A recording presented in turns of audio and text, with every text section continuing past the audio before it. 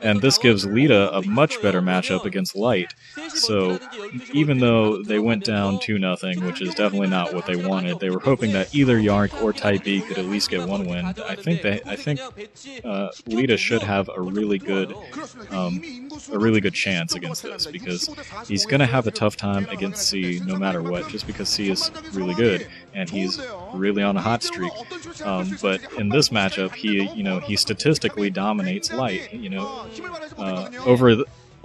Over his entire career, Leta's at 60%, while Light is at 53%. If you're looking at Terran versus Terran, Leta is at 66%, and Light is only at 52%. So, just by giving Leta this matchup, you're giving your whole team much more of a shot, is I guess what I'm trying to say. So far, the coaching decisions have been, this coaching decision has been pretty good. Some of the ones in the past, I have not agreed with it quite as much, but it looks like they are playing strong and at least, putting up the best lineup that they can possibly put up, and hopefully against the best opponents. Nice Vulture drop coming in here from Light, and once again being very aggressive, and he's getting at least 3 or 4 SEV kills so far. Only 1 Vulture in defense, and he is going to be able to wipe out those Vultures, but not after losing maybe 5. Oh wow, that 1 Vulture has 5 kills of his own, so at least 5 SEVs dying, maybe 6 or 7, and pretty nice drop there by Light to sort of gain a little bit of regain that economic edge that he had lost by putting his command center down a little bit later. At this point, I think that is somewhat moot, and both players are a little bit evened out. It looks like Leta might be able to take out that floating barracks. It is burning to the ground, and it is gone. And so Light, at least now, in a slight production disadvantage, because he's going to have to wait to build any more factories, and I don't think he has as many factories as Leta. Yeah, we've got Leta with 5 factories there, at least. Maybe that was 6. My counting skills aren't great, I don't know. And at the same time, Light has to rebuild his barracks if he wants more factories, plus he is spending some money to put on a command center right now, so right now, Leta might be able to have a chance to sort of out-macro Light just off of these 2 bases. It's going to be pretty hard to... I mean, obviously he can't be pumping all tanks from all of those factories from just 2 bases, but he should be able to get a pretty good amount of tanks along with some Vultures and maybe some of those Goliaths if he decides to stick with them. It does look now, however, that he is going to be going more into Vultures, although I hope he keeps some Goliaths along hand, just because there is that dropship in play. Light definitely has the potential to drop some Goliath bombs on any siege tanks, and he is now just floating that command center to take his 3rd base in that southern position, and Leta is well aware of it on account of having a Vulture and a Spider Mine that Light had to clear out before that, so he knows that this base is coming up, and he has a slight production advantage right now, so we're going to have to see if he can use that extra knowledge and that extra army, although it looks like those factories aren't producing right now, if he can use that to take out this new expansion that Light is just setting down. Leta is, however, setting up his own natural expansion, and it looks like he's just going to be able to set that up in his own position, but he does have a little bit of map control setting up. He has, tanks all over the middle of the map, and he's going to be able to sort of control the flow of the game a little bit from now. So I think this is moving into the part of TBTs that I hate the most, where the initial aggression and the timing where a couple of Vultures are going to make a huge difference has somewhat passed, and both players are just going to be setting up siege lines and trying to slowly inch their way across the map, if at all. They might just be waiting to set up their own bases. It looks like Leta's base has been planted, and SCVs have been transferred over there for both players. So both players up at 3 bases now, and once again, evening out economically. I'm sure that Light has reproduced his barracks and has probably dropped down 1 or 2 more factories on account of having a little bit of extra money, but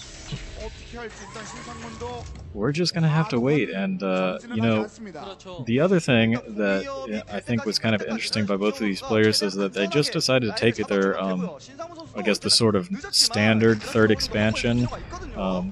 This map has you know, the main base, the natural expansion, and then sort of a third expansion either around the bridge or along this little path up the bridge up on this little hill. And both of them took one of those, and rather than taking another starting position, I guess is the other option that I was thinking of, just because I think those bridges are really defensible, like I've been saying. So if you're able to take one of those spawn position bases, it should be fairly easy to defend with, you know, 5 or 6 tanks there, which they should be able to spare for at least a little while. And if you do that, then you're able to get 2 bases from that. So I think that might have been an interesting decision, but nevertheless, both players going for that sort of standard, just hanging out their face. And what is this? Light is going for the I call it the Andromeda style expansion right in the middle of the map, the sort of double expansion with 2 gas and you know, I don't know, like 12 mineral patches, 2 sets of 6 I think is what it is. It's really funny because you look on the minimap, maybe that's all just spider mines sitting out there, but it looks like there's purple all around that. Like, there's no way that Leta couldn't see some of that going in there. But I'm really surprised that Light's actually trying to take that, and I guess if Leta doesn't see it and he's able to see it, take it for a little while, but no, there we go. Leta finally recognizes what's going on, and he's going to wipe out everything there. 4 tanks going down very quickly, that that command center having to be cancelled immediately. And that's really funny. Light just lost a pretty big investment just from trying to take this super aggressive base. I have no idea why he went to do that, especially, it looks like he was building a lot of dropships in the process, so maybe he was thinking, oh, I'll set that up and maybe it'll mine for a second, and then when Leta moves his forces down, I could just use all these dropships as a counterattack, but maybe just his dropship force wasn't ready yet once Leta found out, but Leta was able to conquer that with very minimal losses. I think he might have lost 1 vulture or something like that, but 4 tanks and a cancelled command center, which is slightly better than just losing a command center, I suppose, but that's still, I guess, 300 minerals out of the bank. Anyways, finally Light is setting up with, ooh, and he goes in to drop on this area that Leta has positioned, and he actually lost a good number of units. Oh, he takes another spider mine hit, and so he's got some heavily damaged tanks, but that is going to be rough, and we're going to see Leta's actually trying to come in here and take out this force, but he's having a little bit of trouble with his vultures. They're kind of glitching out on those ramps and not being able to squeeze through. But Leta has a much bigger force right there, and a lot of those forces were injured in those spider mines. So nice little play there by Leta, and he actually has been able to take an economic lead. I'm not sure if I mentioned this, but he has taken that base over in the 11 o'clock position in the north, and that is the you know, the mirrored sort of thing. That's what Light is setting up to take right here with that dropship force. But Leta has a very sizable tank force right outside of there. It looks like Light is going to actually take one of those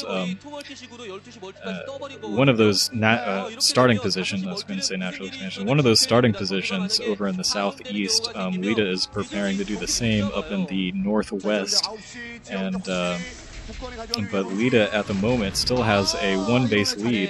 It looks like Light is going to try to break down that huge group of tanks that is over there, denying this 9 o'clock base. But you know, it's going to be pretty hard because that's a lot of tanks down there. Even with the high ground advantage that Light has, just 3 tanks is going to be rough. Although it looks like he is grouping together a good number of dropships. I don't know if he's going to take those to drop Goliath bombs on those tanks or if he is going to back up. Yeah, he's just bringing in for reinforcements. So Light putting in a lot of effort to take this extra base. Meanwhile,